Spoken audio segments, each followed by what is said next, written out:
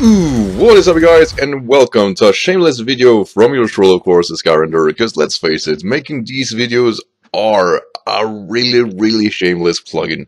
But quite frankly, I only do this video if I feel I have something to share with you and something to add to the conversation.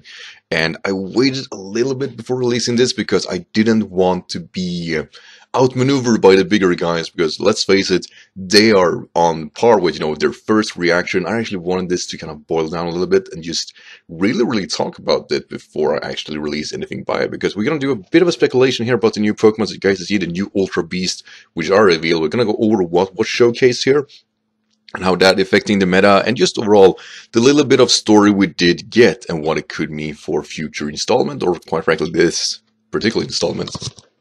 That said, if you haven't seen the trailer, make sure to do that first, because we have spoilers ahead. Or not possibly spoilers, but quite frankly, if you haven't seen anything yet, make sure to see that trailer, because that video will give you so much more than this ever could, and I really mean that. So with that said, let's see what I got to bring to the table. First of all, they did showcase the Necrozma video here.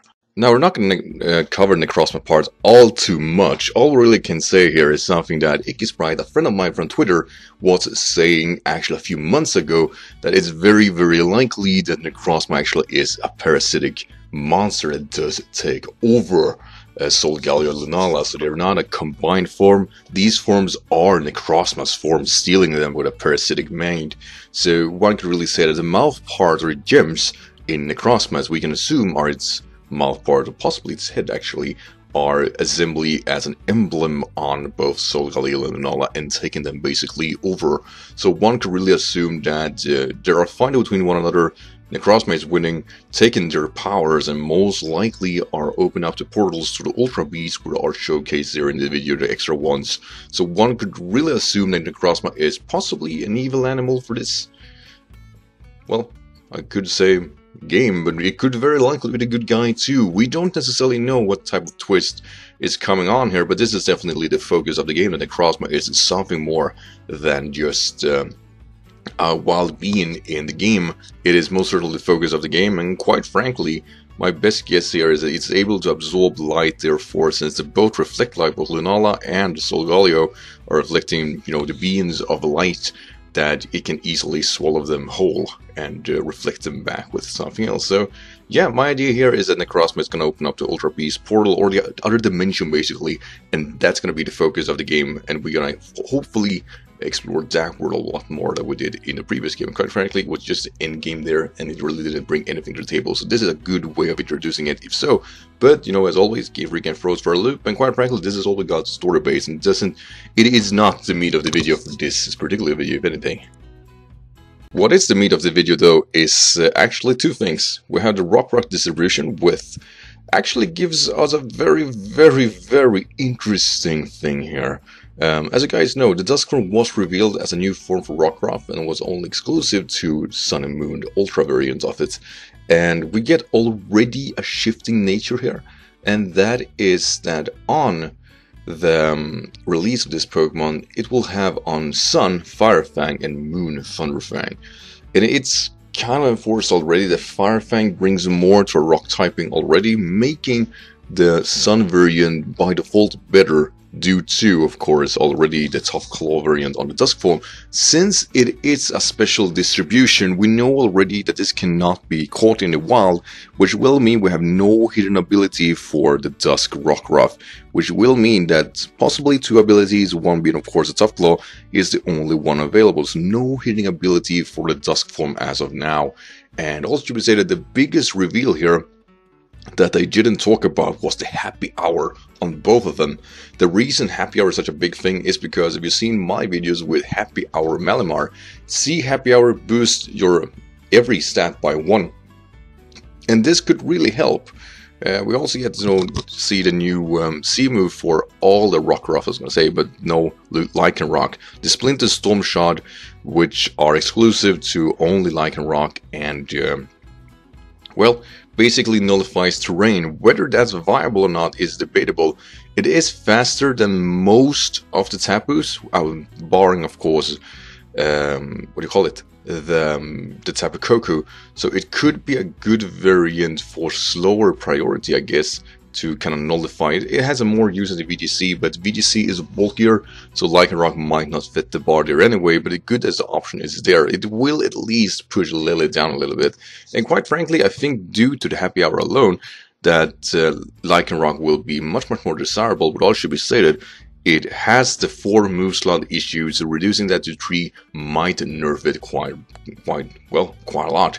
So we just have to see. But as of right now, Lycanroc gets some love and gets some very needed love, and definitely looking forward to see this Pokemon how that will transpire in the Dusk form lately.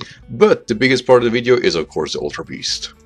Now, they showed us 2 Ultra Beast forms, the first one being the Assembly variant, and yeah, a lot, we always jump to conclusion what it's based on, or at least what kind of typing is it, because Nihilego did throw us off quite a bit, of course, being the, it made sense, it was a glass manatee, or manite, or jellyfish, so it was definitely poisonous, and it was definitely, for some reason, rock.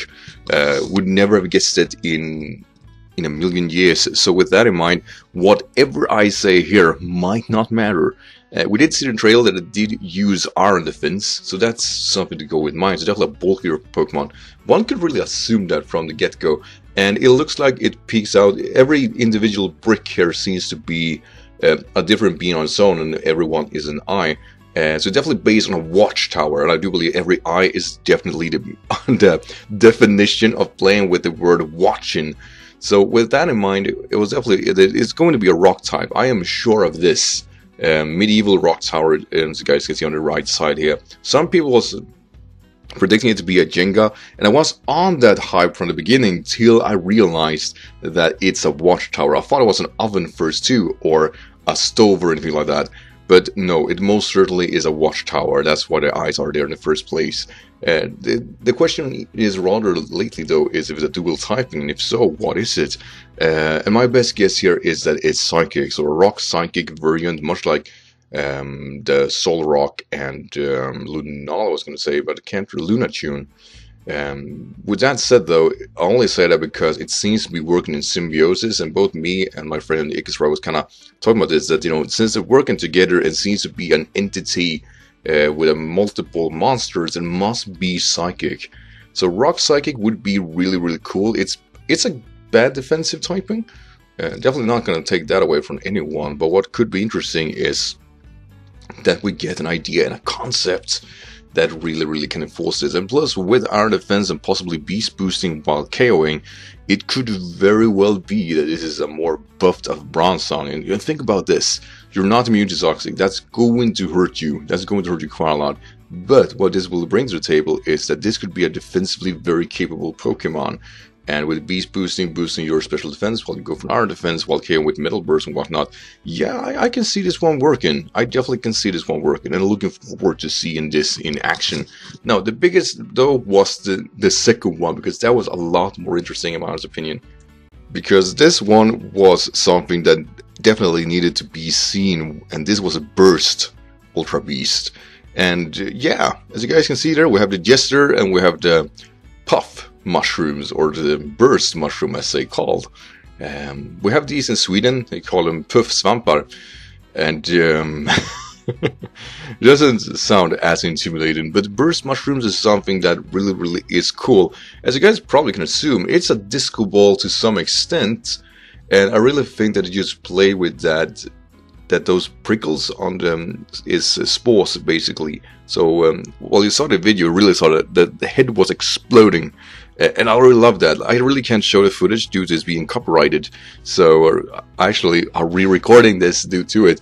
But yeah, as you guys can see on its neck there, we have a neck piece here, which definitely looks like the Jester piece, as you guys can see there on the right side, with the blue sea and a bear in his hand. It seems likely.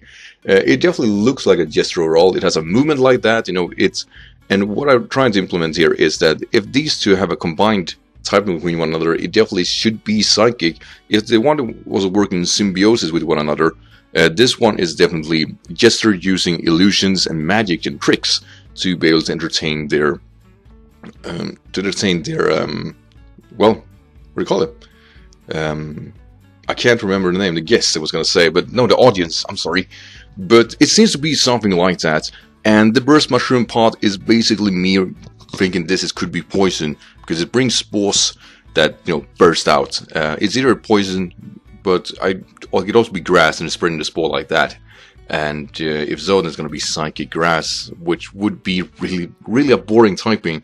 I am much for a psychic poison variant. I really want this to be that, and it spreads the spore and treat it as toxic instead of like parasect, like a bug grass variant. So it's all speculation, but yeah, it's most certainly a burst mushroom, that's for sure.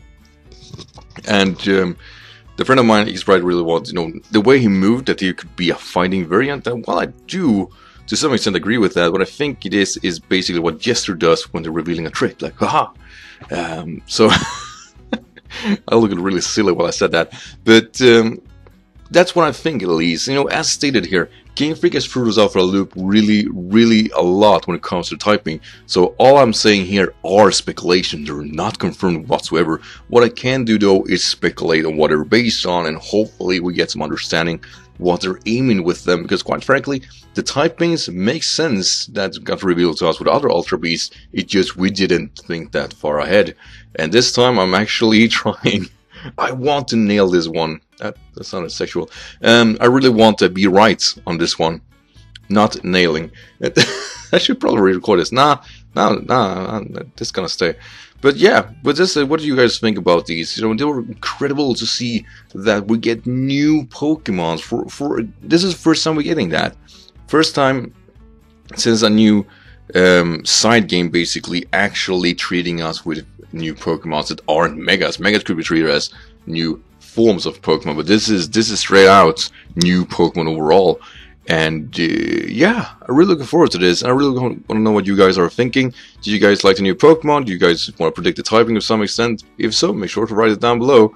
And as always, guys, thank you for, of course, watching. If you want to see more things like this, I'll probably do it.